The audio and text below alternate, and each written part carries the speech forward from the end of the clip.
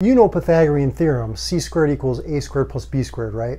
Basically, if you have a right triangle, this leg squared plus this leg squared equals the hypotenuse squared.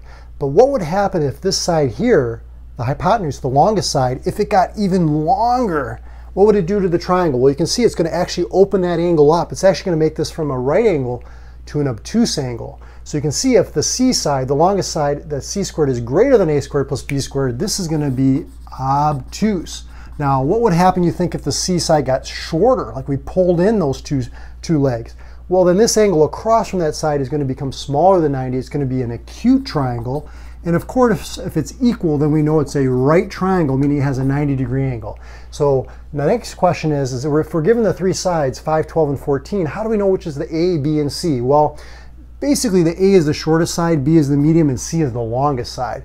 But what's different here is that normally when we do Pythagorean theorem, it's flipped. It's a squared plus b squared equals c squared. It's easier to work with it in this fashion where you have the c side on the left. So 14 squared, does that equal? Is it less than or greater than a squared plus b squared? Well, let's simplify this. This is 12 plus 144. 14 squared is 196. If I add these together, I get 169. And you can see that 196 is actually greater than 169. That means that this is an obtuse triangle. Okay, so you're with me so far? Now let's go to example number 2. We've got 7, 8, and 10. So again, A, B, and C. C is the longest side, so I've got 10 squared, question mark, 7 squared plus 8 squared. So we've got 149 plus 64. So let's see, that's going to be 113, right?